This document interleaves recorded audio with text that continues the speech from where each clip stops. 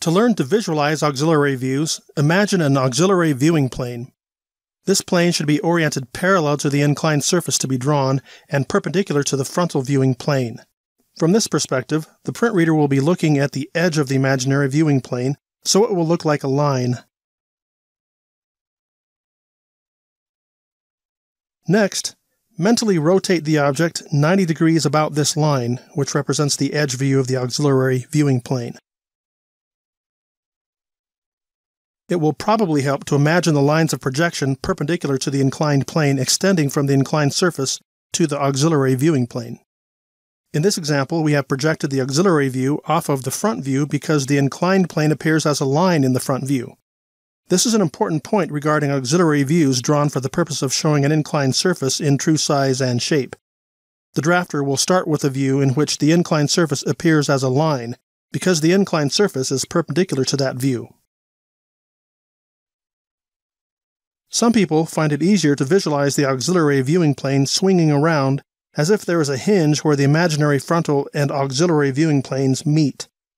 As the auxiliary viewing plane rotates, it carries the auxiliary view along with it. Either method of visualizing the auxiliary view will yield the same result.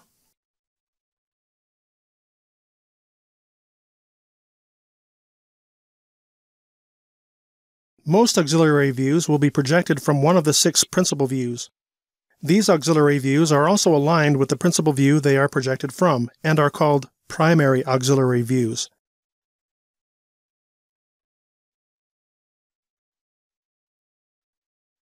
Here, for example, the auxiliary view has been projected from the front view, and it is drawn aligned with that view. So this auxiliary view is a primary auxiliary view. Primary auxiliary views are usually not labeled.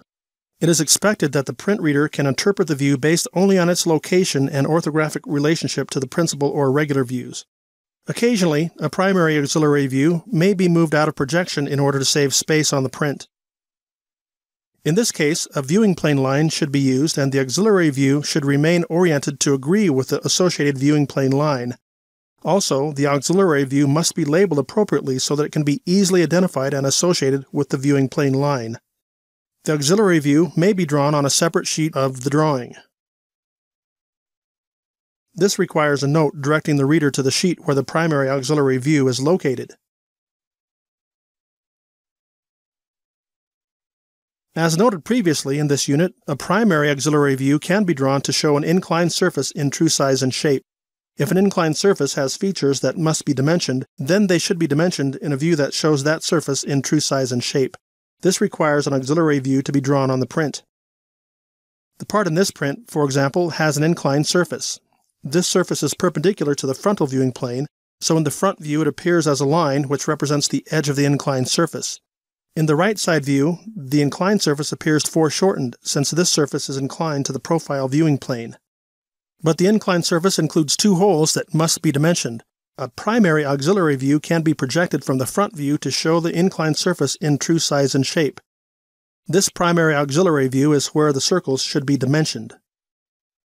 Another type of auxiliary view is called a secondary auxiliary view. It is used to show an oblique surface in true size and shape. A secondary auxiliary view is projected from a primary auxiliary view. Here is an object that includes an oblique surface. Since this surface is not parallel to any of the principal viewing planes, it will not show true size and shape in any of the 6 principal views. Furthermore, since the surface is not perpendicular to any of the viewing planes, it will also not be seen as a line in any of the principal views. To create an auxiliary view that shows the oblique surface in true size and shape will require 2 steps. First, a primary auxiliary view must be drawn in projection with one of the principal views. In this example, the primary auxiliary view is projected from the top view. This primary auxiliary view must be oriented such that the oblique surface appears as a line in this view. This view can be visualized by rotating the top view both forward and up to the right, as shown here. The result is a primary auxiliary view in which the oblique surface is viewed from the edge so it looks like a line. Now, a secondary auxiliary view must be drawn in projection with the primary auxiliary view. It is this secondary auxiliary view that will show the oblique surface in true size and shape. This process can be visualized by mentally rotating the primary auxiliary view 90 degrees down and toward the front of the print. The result is a secondary auxiliary view in which the oblique surface appears in true size and shape. Some sources use additional terms when referring to auxiliary views. For example, in this print, we already know that the auxiliary view is classified as a primary auxiliary view because it is projected from one of the 6 principal views. But you may also notice that this view includes a short break line, meaning that part of the drawing has been left off, since the purpose of this primary auxiliary view is only to show the inclined surface in true size and shape. As learned in a previous unit, this view could also be called a partial auxiliary view, or even a partial primary auxiliary view.